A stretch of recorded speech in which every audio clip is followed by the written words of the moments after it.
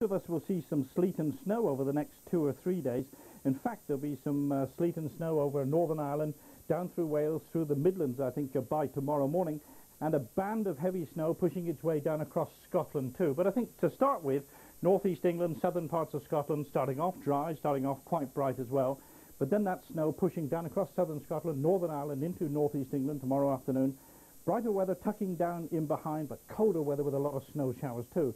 And through the afternoon, I think the rain, sleet and snow in the south will peter out and it'll slowly brighten up. But it's going to be a cold day away from the southwest. And then through Christmas Day morning, a lot of heavy snow showers in the north and east, a band of rather more persistent snow on the eastern side of the country, and still some wintry showers on north-facing coasts in the west.